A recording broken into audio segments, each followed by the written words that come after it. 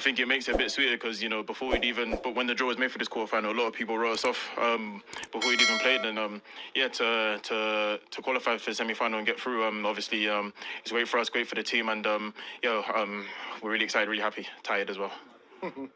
Fikayo, well done. This is Thierry. I wanted to ask you a question on how you defended on Osimhen. Every time the ball was on the side and the cross was about to go in, you defended old school, in an old school way, where you always went tight to him. You don't go to the spot, you played the man. Tell me more.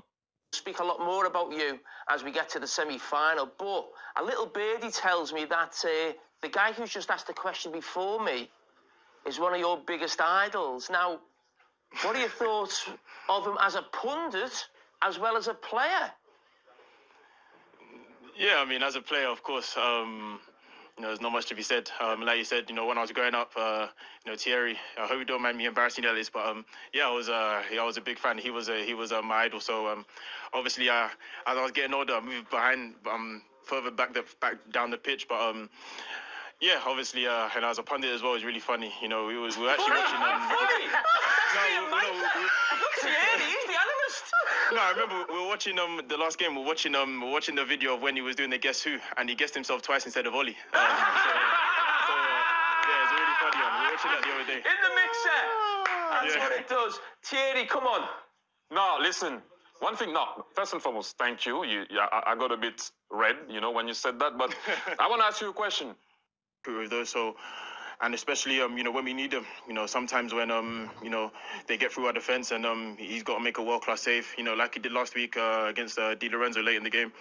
Having someone like that behind us obviously gives us a lot of confidence. We can play a higher line, we can be a bit more aggressive, and we can rely on him. So I think that's the key thing.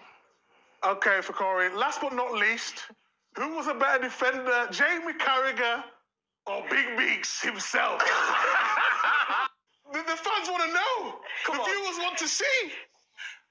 Sorry, what'd you say? I can't hear. Parlo italiano? Sì, parlo italiano. Oh, okay, understood. Who's better, me or Jamie? When you were growing up, who was the most impressive defender? Who did you look up to? Is there anyone that stands out? Maybe someone who was playing for Manchester City called Micah, or someone at Liverpool called Jamie? Were they influences for your idols? Yeah, both of them. I mean, obviously, as I said, Thierry's my idol, so I can't change my idol now. But, double down. But obviously, growing up in the youth side at Chelsea, obviously, John Terry was a big reference for me. I have to be honest. Yeah, he was a big reference for me. But obviously, the both of you, obviously, Micah, I know you played in Italy, so